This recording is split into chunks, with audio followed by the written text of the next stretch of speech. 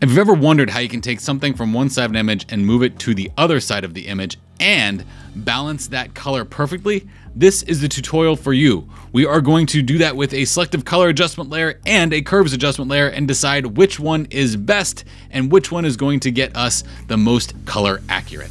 One of the most difficult things to do in any kind of composite or work in Photoshop is matching colors. And sometimes matching colors can be done with hue saturation adjustment layers, selective color adjustment layers, curves, but where do you start? How do you choose which one is going to be the right one?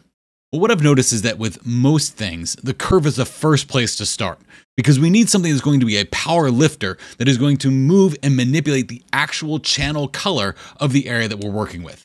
It'll make a whole lot more sense if we dive in. So check this out. On this side of the beautiful carbide and carbon building in Chicago, we have this little dash mark. Now this dash mark that you see here is actually supposed to be over here too. Don't know how it fell off or when it fell off.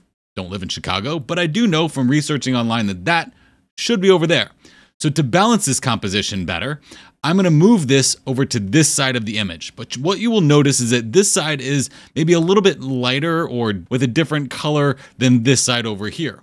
Now I'm at the end of my composition. I've already built this. I've already done all the work that I wanted to do on it. And then I realized, oh crap, I need to move that over. I would have been a little bit better if I did this at the beginning, but it gives us a good opportunity to move that to the other side and color match it perfectly. And while we're on the topic of balance, if you want to see how I balance this image perfectly with ruler precision in Photoshop, you'll have to watch the video that you see in the description below. I'll also post it at the end of this video if you want to click on it when we get there. So let's do this. So let's go ahead and press Control and Spacebar or Command and Spacebar on a Mac, and we'll hold those while we click and drag with our mouse. And then that will show me this really close up of this guy right here. What I'm going to do is I'm just going to draw a little circle around here, just a little marquee circle, and grab more than I need to. This is always important, to grab more than you need to. And you might think, well, Blake, why don't you just grab the dash and not the stuff around it? Well, I could grab just the dash and move it to the other side, but there is some color composition that needs to be balanced even on the dash if it was to be on the other side. So what I need is that data and that information that is around it as well. So I'm going to press Command or Control J to duplicate it. Then I'll press Command or Control T, and that will get me into free transform mode. Now I'll right click inside of here and say flip horizontal, and then enter. So now I've got it reversed. Let's press Control and Spacebar again, right click, fit on screen. Now I need to move this guy over to this side. So I'm going to press V for the move tool. I'm going to press and hold Shift. That will make sure that I maintain a straight line as I move this over so it goes right across the side. And it looks like it's not even actually perfect. It might be that I have this not as precision balanced as I thought I did, or the building could be a little bit off. I think the building's off. But we need to get this exactly where it needs to go. So I'm going to turn the eyeball off of this. And if you look right here, it looks like we have two little dots where this was probably put in, whether that was with pegs or with nails or screws or whatever that might have been. So I'm going to turn this back on. I'm going to drop the opacity on this to about 50% or lower. Then I can move this right to where I think it would have been nailed in, because if you are a craftsman, it'd probably be right about there. We're going to have even on both sides and then enter. Now, when we increase the opacity back up, look at what we see.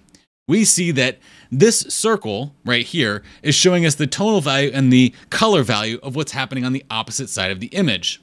And as I said, I probably could very easily have just made a selection around this and tried to make it fit exactly as it should without having anything around it. But it's really important that when you grab something from one side and pull it to the other side, it's not always going to be perfect. So this is going to teach you how to make it perfect. This is what we're going to do. I'm going to add another circle here. I can actually use a rectangle because it'll be easier to balance. I'm just going to make a rectangle right here just like this. A rectangular selection just like this. And I'm going to go into the HSL adjustment layer. And I'm going to bring the saturation way up. Not so far up that it gets like this, but up enough that I can see some color in the background and how this needs to match that color in the background. All this HSL adjustment layer is doing for me right now is acting as a placeholder for me to see the color, because it's very hard to see that there is blue in this image unless you are really in tune with color in your photographs. You might think that this is just a gray, but as we increase that saturation, we start to see what colors actually exist there. Now we can do some of the fun stuff. So we're going to click on this layer right here. We need to make a curves adjustment layer. I specifically want to use a curve because what I need to do is I need to change and alter all of the color data and information that is in this right here. Now, I can't just use an HSL for that. I can't use a selective color adjustment layer for that. I might be able to use selective color for that, but I think that the best tool for this is going to be the curves adjustment layer. So let's put a curves adjustment layer on here. Now, we don't want this curve to be freestanding by itself because if it is, everything we do to this curve is going to affect the entire image. That's where we press and hold Alt or Option, and we wait for that little arrow, that little down arrow with the square to appear, and we click that. That says, hey, this curve, you can only affect what is happening in this layer below. So now we move this up and down, it's only affecting that little guy right there. So the first thing I want to do here is just get the tonal value kind of set. Now, I don't know exactly what it's going to be, but it appears to be a little bit darker. So I will move this down right in that mid-tone value to make it a little bit darker. Now we need to go into the curves that nobody likes to go into. That is the RGB curves. The color curves that people typically don't spend a whole lot of time in. That's where we're going to make this happen. So I'm going to go into the blue curve first because I know for a fact that I need to make this more blue. Just by looking at this, because of that HSL adjustment layer, I know that I need to make that guy more blue. So what I'm going to do is in this blue curve, I'm going to go ahead and move this right here in this bottom corner. This bottom corner, if we move it this way, it's going to get more yellow. If we move it up, it's going to get more blue. This is changing the entire, basically, color content of that at the channel level. We're basically modifying these channels with the curve so that this area gets more blue. Now, as I move the blue up, I can move this blue up all day long. What I'm seeing though is that there are other colors that are in there because I can't match this perfectly. So I need to kind of look at that and say, well, what color could that be? It looks like there might be a little bit of magenta in there maybe, or maybe even a little bit of red. So in that case, I need to go into the red curve. Now, if I move it up, that is going to make that more red. But if I move it to the right, it's going to make it more cyan. And as I make that more cyan, you start to see, it looks like it could almost be perfect, but what color is present there that needs to go away? It looks like it might be green. So now let's go into the green curve. And in the green curve, if I move this up, it's going to make it more green. But if I move it to the right, it's going to do the opposite of the color wheel and make it more magenta. And there, I'm almost perfect. I've almost got this dialed in perfect to get that to match. So let's go back over into the blue one and see if I can do a little bit more tweaking with this to make it just right, maybe a little less blue. And I'm moving ever so slightly. I'm not moving very much here, just very, very delicately. And let's go back into red and see if maybe it's in the red. It looks like it is in the red a little bit. Now, looking at this, it is almost perfect. And the typical viewer wouldn't even notice. So let's turn our curve off.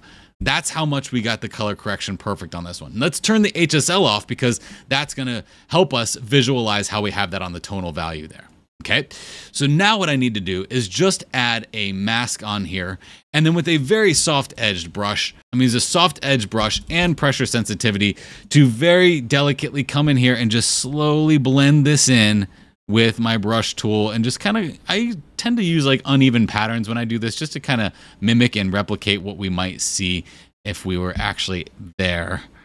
Okay, and that looks about right. Oh my gosh. All right, so let's turn that curve off, turn that curve on. I think it's much better with that curve on. And you might say, Blake, that's being very nitpicky. But I will tell you this, that if you don't know how to use the curves that way, there's going to come a time when you're like, man, I really am struggling trying to get this to match. And if you try to use the wrong tool, it's just not going to work.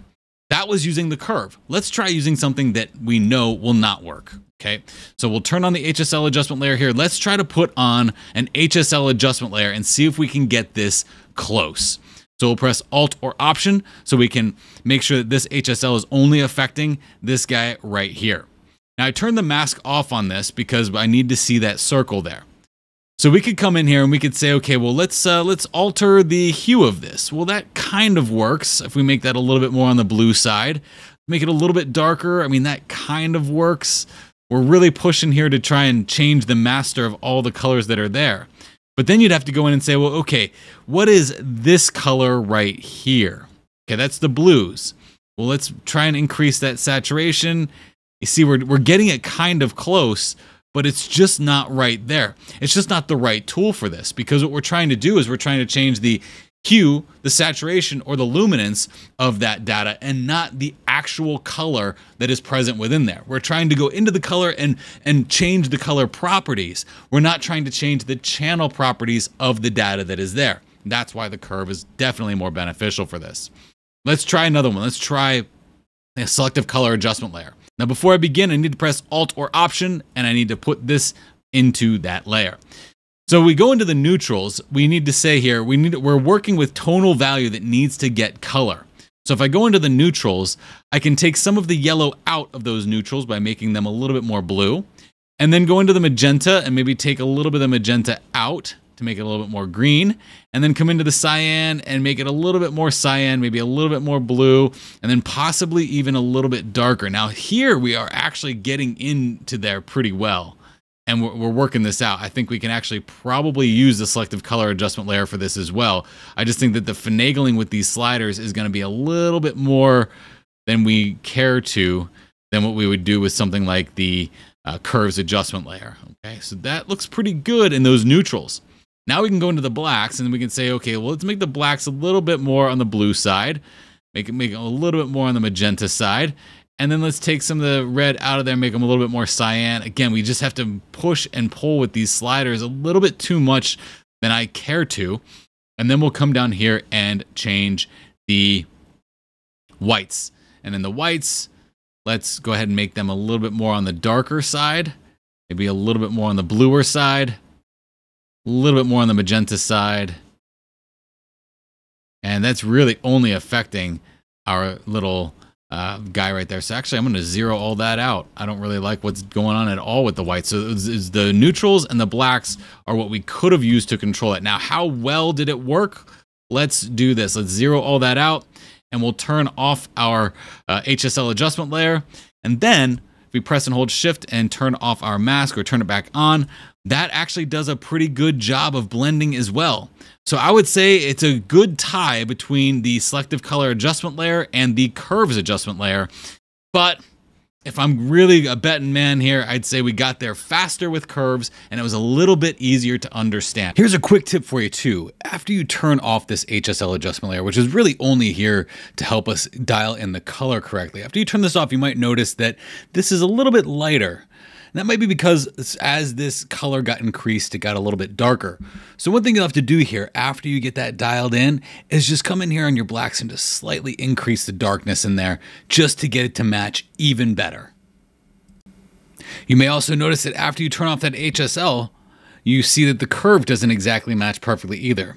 You can either come in here to try and make this a little bit darker or further refine those RGB curves. Here we might have a little bit too much cyan, so we can come and bring this over here just a little bit, and that looks about right. Maybe it's even in the blues.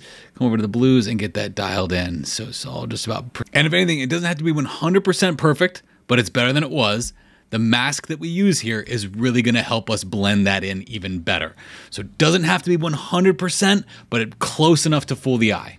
What we're doing here relies very strongly on color theory and understanding the color wheel. I'm pushing and pulling from the reds and the cyans because I know that they're opposites on the color wheel. I'm pushing and pulling from the blues to the yellows because I know that they're opposites on the color wheel. So when I see a color that's just not right, I can offset that by moving it in the opposite direction, or subdue that color by moving it in the opposite direction. In this case, we could use the curve pretty equally to the selective color adjustment layer. But I feel that the selective color adjustment layer requires a little bit too much knowledge on color theory, where it's just a little bit easier with the curves adjustment layer. But putting that mask in there and blending in makes it perfect. With anything in Photoshop, it might not be done with one tool. It might need two tools. But more importantly, it's going to need this, and you're going to need to know what to use and when to use it. So doing experiments like this and showing you why these tools are better is only going to help you fill your toolkit with the tools that you need. And again, if you want to see how I balance this with precision using rulers, go ahead and click on this video tutorial here. And if you haven't done so already, please consider subscribing. I like to take difficult things in Photoshop, make them seemingly simple so you can use them in your workflow today.